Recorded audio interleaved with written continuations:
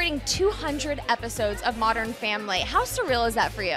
It's such an honor. We are so blessed to be a part of such an incredible show, such an incredible cast and crew of writers and producers and directors and just the crew in general. We're just so lucky, really.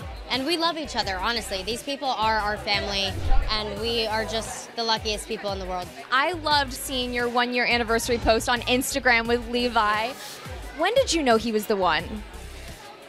I knew there was something about him from the moment I met him, honestly. It was very interesting. It was like I met him and I thought to myself, I was like, you know, I don't know what it is, but there's something about him that's so interesting, and maybe it'll be nothing and maybe it'll be something, but there's something here, and turns out it was a big something.